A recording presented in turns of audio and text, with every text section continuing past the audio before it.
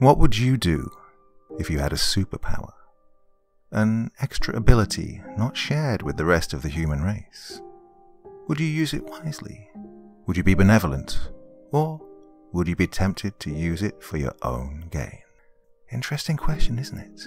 And honestly, I can't tell you what I would do if I was faced with such a situation. And that's the dilemma faced by the protagonist in tonight's story. Another fantastic one from Dr. Creepen's Vault, the subreddit I set up so you could share your stories with me and I could read them all for you. Well, my dear friends, it's once again Friday, and definitely time to sit back and relax with your favorite drink and listen.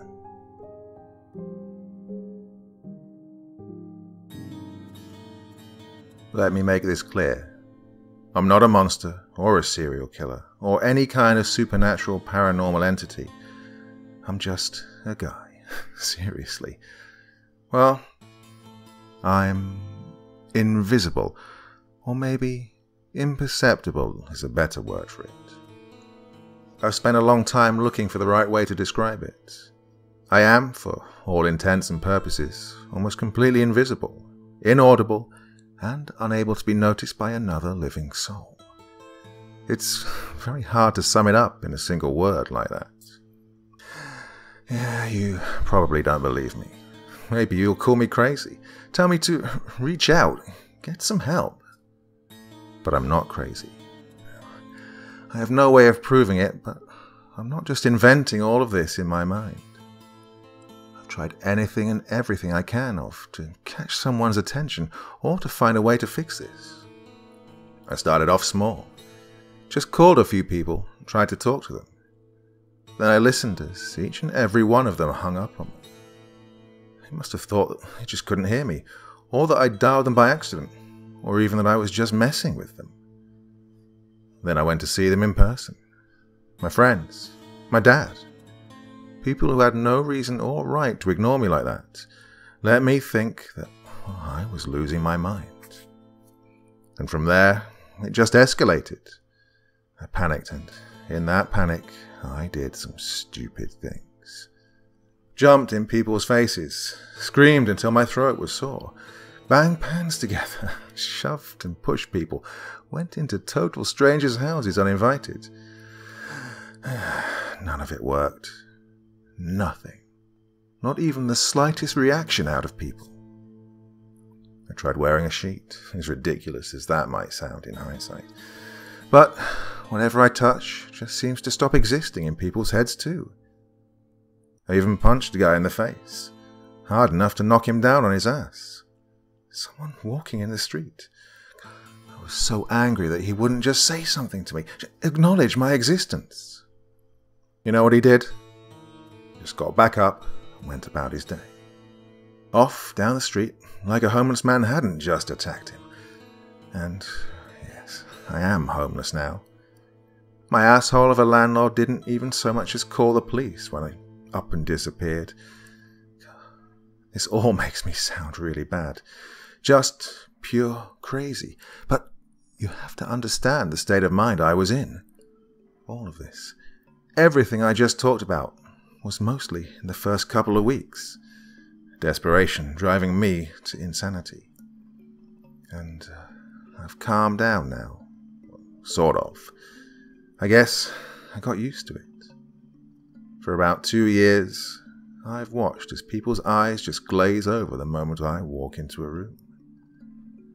I don't think most people would notice, even if they saw it from the outside. It's not a big change in the way everyone acts around me, just that people turn into zombies the second I get close. They just pay a little less attention, or a little more if they're focused on something already. And people not doing anything just stare off into space more, or distract themselves. They always look straight through me, like I'm a ghost. Oh, I'm not, for the record. I'm obviously still alive, if people are seeing this. It took me a while to notice too. I mean, it's really not very obvious, even though it should have been to me. I guess I have some excuse. I used to live out in the sticks and didn't exactly talk to people on a daily basis. But I also used to pay very little attention to other people. You could say I outright ignored them, so I probably only have myself to blame. Maybe that's why I'm in this situation. They just return the favor in kind and stop paying attention to me. You might be wondering, if I'm this godlike invisible freak who, with their very presence, destroys the ability to perceive him, then how am I an urban legend? How does anyone even know I exist? It's because, by some amazing stroke of luck, there are cracks in this invisibility. I get the occasional person that jumps when they see me, out of the corner of their eye. They see me, just for that split second. And that gives me hope. But, more importantly, even though people can't see me, they can still see the aftermath of what I do, even if it's delayed. The guy I punch feels a large bruise on his face a couple of minutes later, and writes it off as hitting himself when he tripped earlier. I take an item, or I move it, and people don't see me picking it up, but they notice it's missing some time later. And here's the important one. I can write something down, say a note on a piece of paper, and people can read it. That's how you're reading this now. I've done my best to make my presence known in this city. I make it really obvious when I'm squatting somewhere. I leave notes everywhere I go, telling people that I'm here. I move people's stuff around in obvious ways when I need to stay somewhere that has, for example, heat and a working shower. Most people think it's a hoax, and the slew of copycats around the city don't help shake that idea. But they know I exist, even if they don't think I'm real. That's better than not existing at all. I'm the Phantom, the Invisible Man. I take pride in that. Of course, I'm not self-centered enough to just talk about myself. While I'm perfectly happy just to tell my own story and put more proof of my existence out there, I came to a place like this, which means I should have a story to tell, one that'll get under your skin and into your head. I do have some stories like that. My situation puts me in a unique position to look into some of the other urban legends in this city. Stuff that makes my situation seem tame in comparison. I'll start with the one I have the most personal experience with.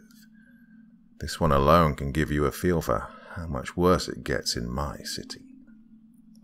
There's not a real name for them, but a lot of people call them spooks, or just ghosts. It's the kind of thing you'd read about online because, well, it's all stuff that's too easy to write off. Bumps in the night, shapes in the corners of your eyes, the distinct feeling that someone or something is watching you. Stuff everyone has experienced. But these are real. People who stay out too late at night in too deserted of an area disappear pretty often. I'd say 4 times out of 10. Most are never seen again, but occasionally a body does turn up, mauled like an animal had got to it. But security footage magically never seems to show anything, even if it's pointed directly towards where the body ended up. There are never any eyewitness accounts. Nobody even knows what they look like. But the aftermath of the situation is always painfully real and disturbing. Sound familiar? Yeah, it's hard not to believe all of that when you're living it. They're not like me, though. Well, they're invisible like me, but almost certainly by choice. I've never seen them, but I have heard them for a long time, since before I was like this. And I came dangerously close to one of them more recently. It was relatively recently, but it was still a good while ago now. If I had to be specific, maybe about 6 months. It was raining, so I was sleeping in an old abandoned house in one of the less populated parts of town. And that's when I heard it. Heard it smash through the window, which woke me up and put me on full alert. Heard its shuffling steps as it walked around the living room area. Heard it talk. There was no emotion to its voice, no intonation or specific volume. It was plain, not whispering, not yelling. just saying, in a level tone, the word hello, over and over. Every couple of seconds, it would repeat the word. It was faint, but as it got closer to the room I was in, I could hear it better, on the other side of that door. There was a strange sort of resonance to it, like multiple people were speaking the word at the same time. No, not even that. It was like the same person was speaking the word at multiple different pitches all at once. It didn't sound like a person. It sounded like something badly pretending to be a person. Eventually, I heard it scramble out through what I guess was the window, and the sound of its voice fade off into the night. Well, I didn't sleep that night. I waited for the sun to rise and the rain to stop, and I booked it. They aren't human, or even anything that could have once been a human. They couldn't be. Nothing with the slightest understanding of humanity could be that poor of an imitator.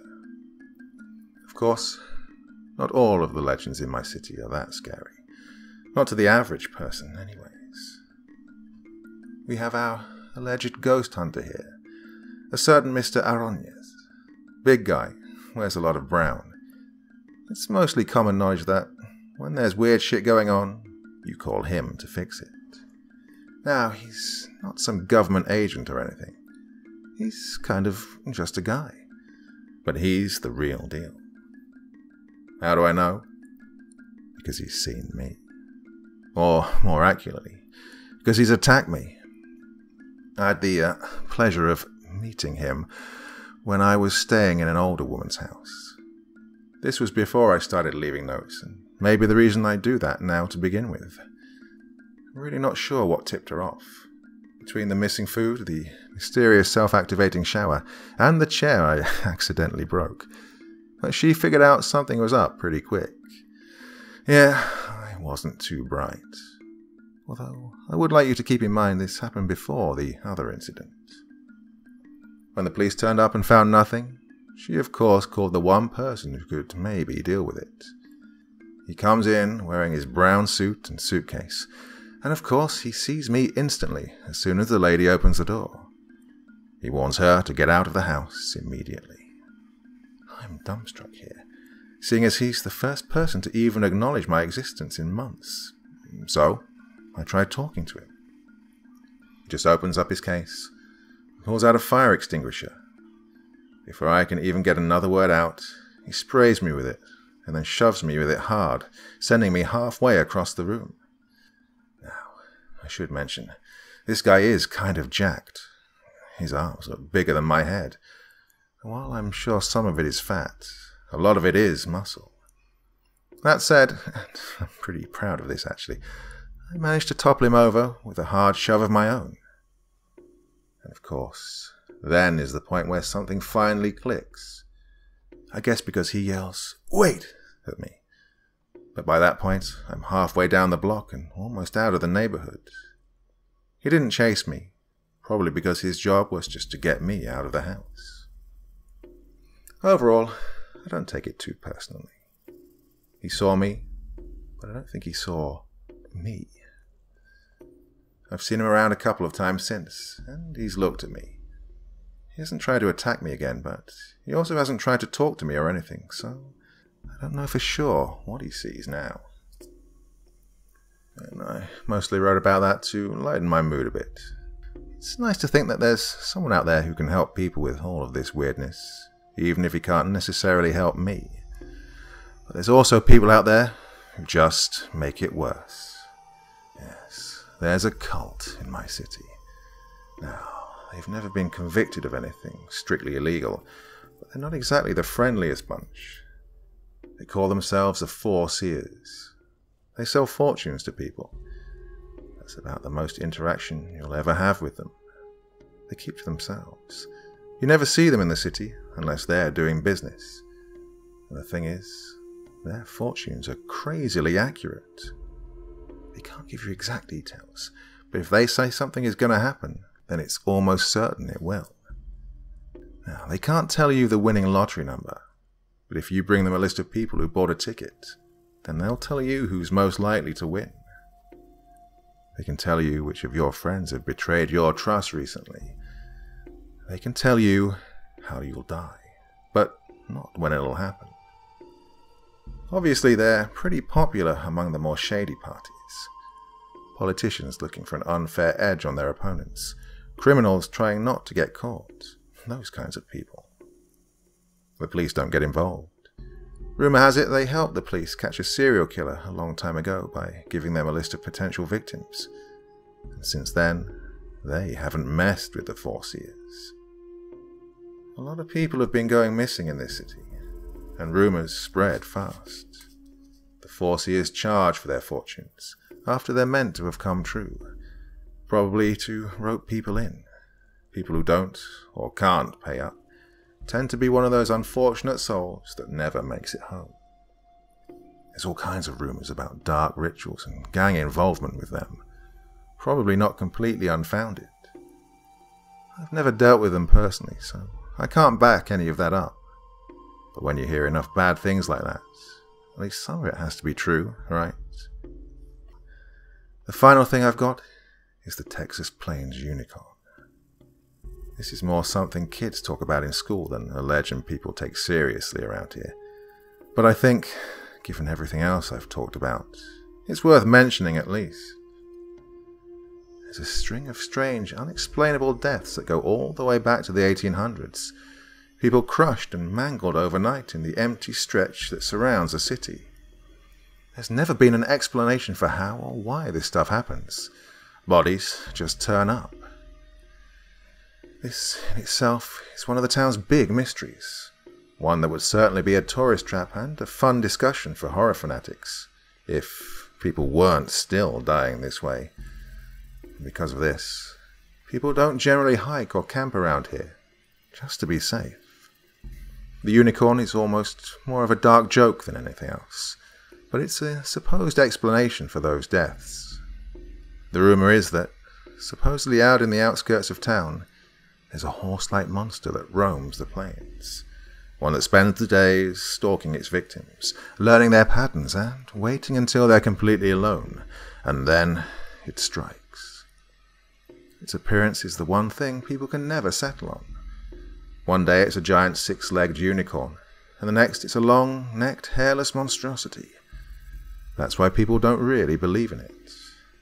But some days, I get the feeling it isn't total bullshit. Living out there for a while really makes you paranoid. It's quiet and desolate. There were nights back then when I could have sworn I saw something out of my window. I don't really remember those days all too well anymore, though. Not with the insanity of my life in more recent times. Well, that's about everything I can think of as far as urban legends go here. At least, everything that isn't, oh, there's a ghost on the second floor of the high school type stuff. Well, I don't know if I'll post again. But if I do, keep an eye out.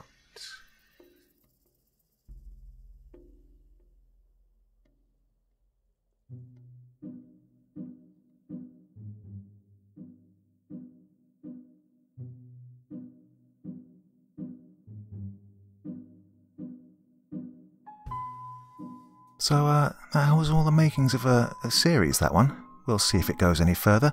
It works pretty well as a standalone episode on its own, but I don't know. Seems like it could take off and go off into many different directions. Anyway, on to my personal life.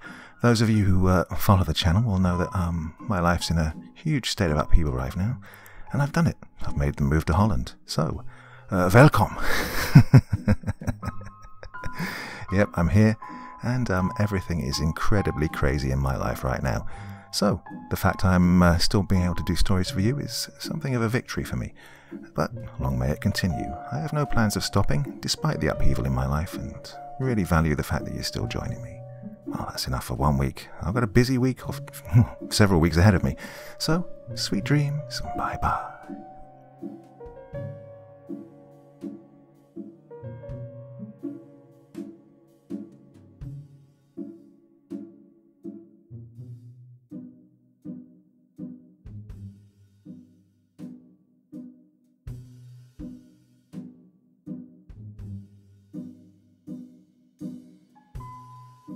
Thank you so much for choosing to spend your time listening to me.